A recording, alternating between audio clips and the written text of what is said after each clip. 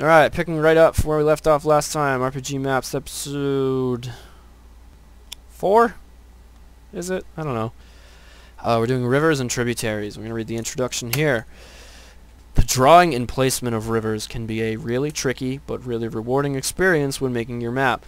The vision of mountain streams cascading down the mountainsides and rushing into mighty rivers is a powerful one. Rivers are one of the best natural boundaries available to a map maker and have served as excellent defensive borders for kingdoms and vying powers since time immemorial. All rivers actually begin quite small as tiny streams of mountain waters that trickle downhill to merge together, forming larger streams called tributaries. Tributaries continue to flow downhill, picking up the easiest path through the land, eventually running into other tributaries and forming a larger river that flows out to the sea. Since water flows around obstacles instead of right over them, rivers and tributaries often have distinct snake-like properties and turn and twist around the land. Cool, cool, cool, cool, cool. Step 1. Decide your general river placement. Taking your pencil, lightly draw your first guideline for where you think a river would start and end. Remember that rivers often begin in the middle of two mountains or hill ranges, so you should place your river somewhere near a range and have it end in the sea. Rivers sometimes originate from lakes too, though most lakes never spawn more than a single major river, and some rivers will flow through a lake and on down the coast. Alright, I think that a river is going to flow. Can I zoom in more? Yeah. I think a river will flow from, so this is my river. I'm going to make a line that goes like that, and then we'll make another line comes out of this little tip right into there. How do you like that? Alright, and then we'll just put a bridge right here. I like that. This is my favorite area of the map so far. I'm also going to probably put one here.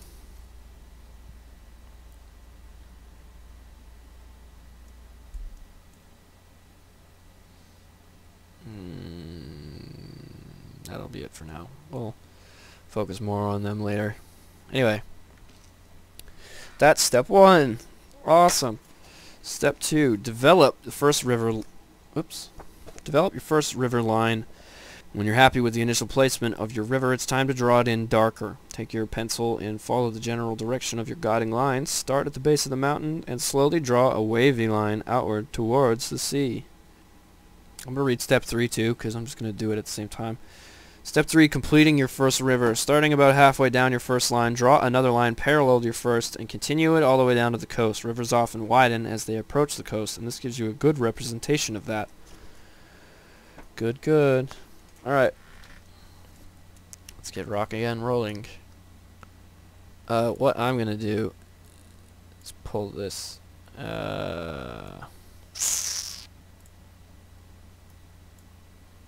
Fuck me. It doesn't say to do that in the book quite yet, or at all even, I don't know, but that's what I'm going to do. That now flows into that, and then I'll do the same thing over here. So, like it says, about halfway down, I'm going to start to just pull it off, run it out. And then let's darken that line up a little bit. Alright, that was easy enough, I guess. I don't like how these lines are so very, very, very smaller than the rest of the lines on the map, so what I'm gonna do is bolden it out a little bit. I hope y'all don't mind if I bolden this line out. There we go. Okay. Great. Now where's that other one I made? Right over here. Did I make another one or no? It's just those two. Alright, I can live with that. We'll work with that. Okay. Damn, that's a cool fucking picture he drew in here too. Page 23 if you got the book. That little bottom right picture of that. I'm not going to show you a picture of it because I really want you to buy the book. Open the river mouth. Oh, I already did that. Step 4, when both river lines touch the ocean boundary and the coast and the river meets the ocean, it's called a river's mouth. Take your kneaded eraser and gently erase between the two lines to form an open river mouth, as I just did. Once you complete, you should have a nice looking river mouth. Step 5, develop a river delta. To attempt something a bit more complicated, you could try your hand at a river delta, which is essentially when a river fragments back into smaller tributaries before it reaches an ocean, forming coastal lowlands ripe for lush crops. To draw a delta, add a few small lines to the river mouth, making it spread out like the branches of a tree. I guess I could do that. Why not?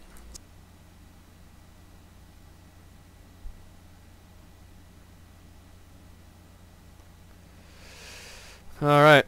That looks kind of dumb, but fuck it, man. Whatever. Okay.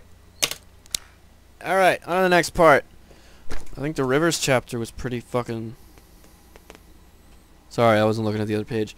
Drawing tributaries. Once you have finished your river, add tributaries that flow from the mountains and hills. Tributaries often look like branches stemming from mountains and hills. To simulate these smaller streams, take the pencil and draw a thin, wavy line from the closest mountain terrain to the top of the nearest river. Okay, so we're giving it branches. And then just pull those branches out. In step 7, after they're finished, erase the top of your river and redraw it like a tributary. Got it. Alright, put my book down. Bang that motherfucker out real quick. It's not really a good place to do that one, so let's move on down to here.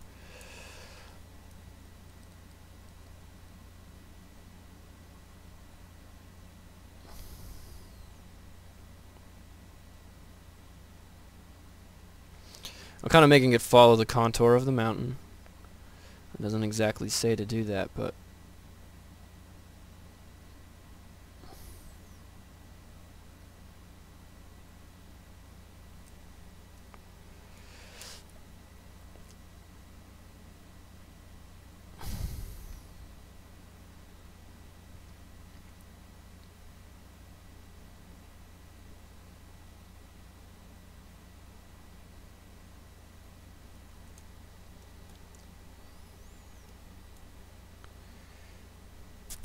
Yeah, that looks pretty goofy.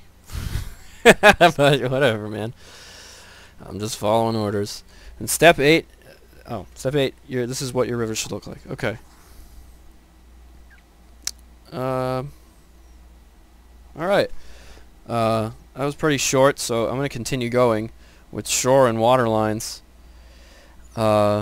Now that you've defined your land masses and rivers, it's time to put some flair into the continent boundaries. Emphasizing the shores with a bit of decoration can go a long way towards making it easy to quickly recognize land masses. We can do this with a technique that's easy to do, though it may take a bit of practice to get good.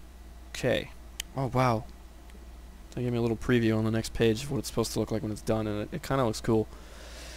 Step 1, draw your shorelines. Take your pencil and start drawing a straight line around your original coastlines. The line should maintain about a 3 millimeter distance away from your original boundary and should be lighter in weight and richness. This line should not completely mimic your continent outline and should smooth past any major details on the coastline, only giving a general impression.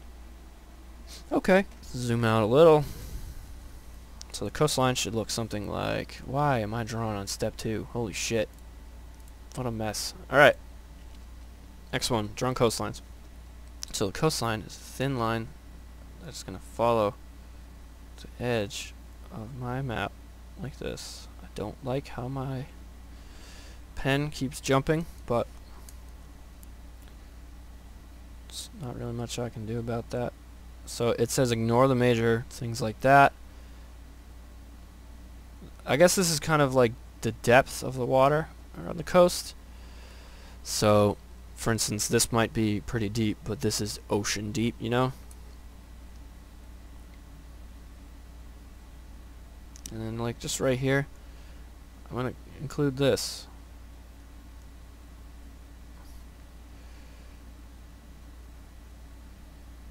Because I can. This is my map, damn it. Alright. So, just a little blurb, something to talk about while I'm doing this. I've been watching a lot of videos on critiques of games that I hold very dear because I am fucking sick of people sucking Half-Life's dick, I guess. I love Half-Life, I honestly do. Love Half-Life 2. But, like, it gets old to just see the same fucking opinions over and over and over again. Oh, Half-Life is the best. Half-Life 2 is the greatest game to ever be made. Half-Life 1 is the greatest game ever made. Half-Life Episode 2 is the greatest game ever made. You know, it's just good. I guess in general, I'm just bored of cushy, hand-holdy, wholesome ass kissing. I'm just done with that. I like it when people give a lot of thought into their responses, and I like it when people give a lot of thought into what it is about something that they do and do not like. Is this the whole thing? Did I get everything? I did. So that's the step right there. But anyway, I'll get back to that point in just a moment. Step 2, lake shorelines. If you have any lakes, make sure to include the shoreline within each too. But, oh man, what was I talking about? I was talking about reviews, but I don't remember why.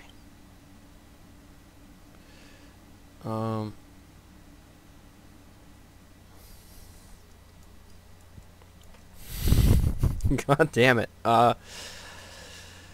Shit. Fuck.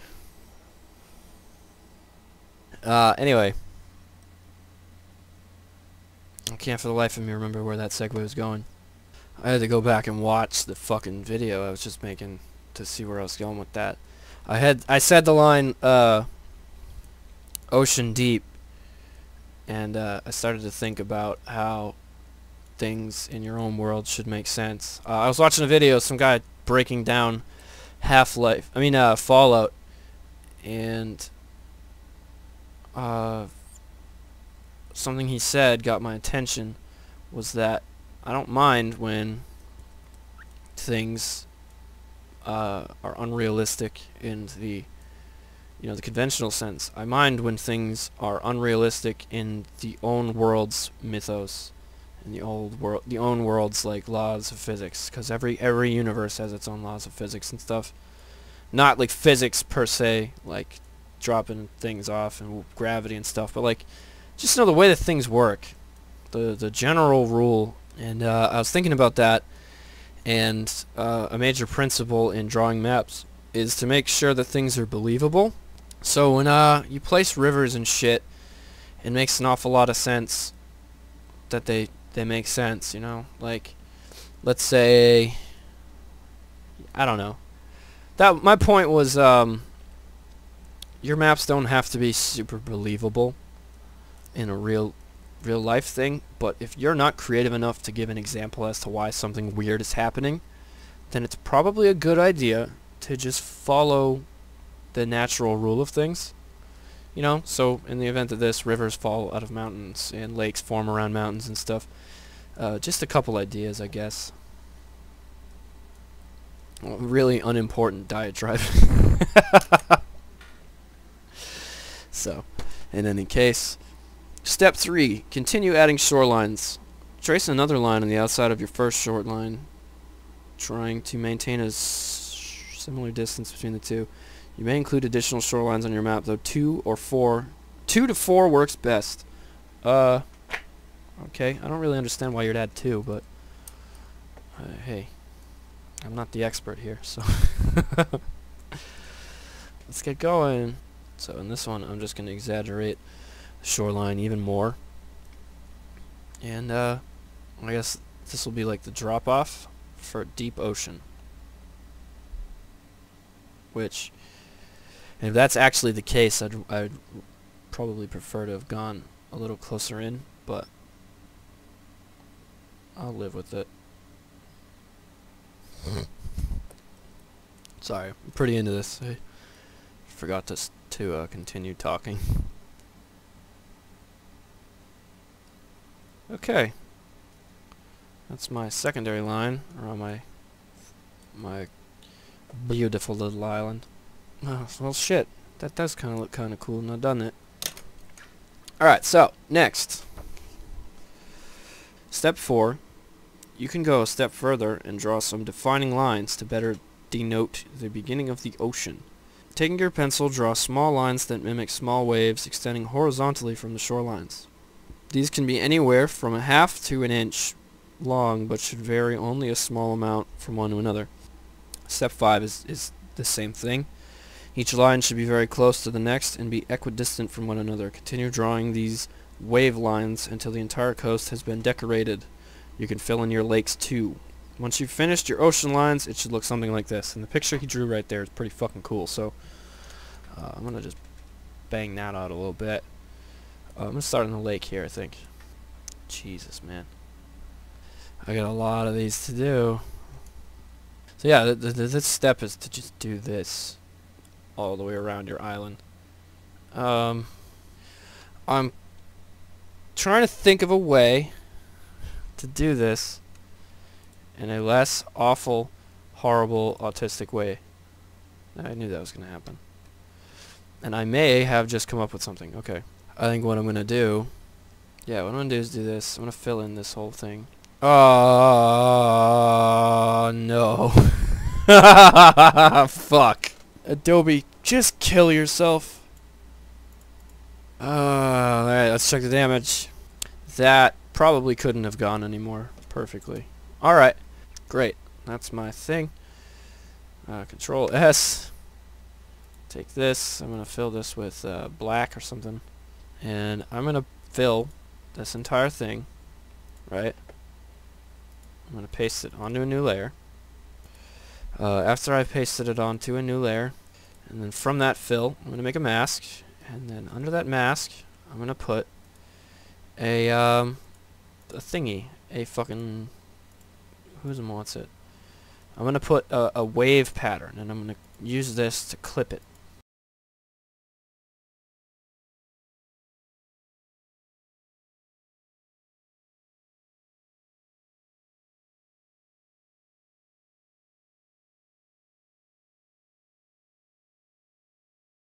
Great. Alright. So now, what I'm going to do, select this, Control Cut, and then I'm going to make a new layer, Control Shift V. Great. Now, I'm going to lock every other layer, and I'm just going to fill the inside of that.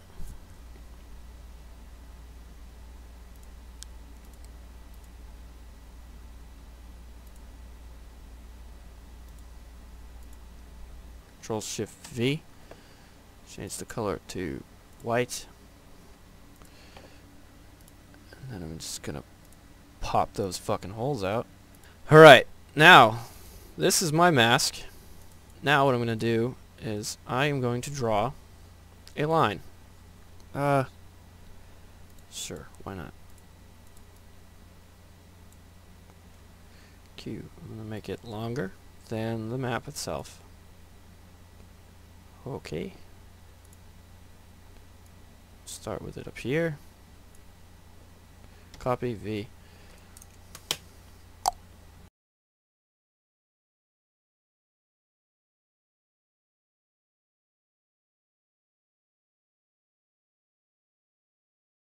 Here's my wavy lines. I'll take this, put it over this. Oops, I did the wrong thing.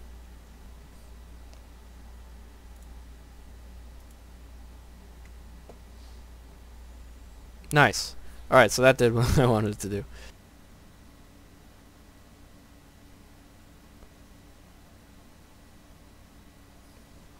Kablam! There we go. That only took me fucking 45 minutes longer than I wanted it to.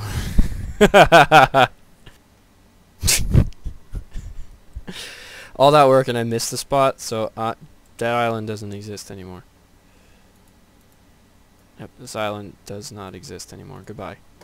Alright. Great. Safe. Love it. Cool. Nice. So this is my map so far. Doesn't suck. I particularly like this area right here. But yeah. Oh, that's actually the end of the chapter. So next time we'll start chapter 3. Titties and town nightons. No, towns and cities is next episode.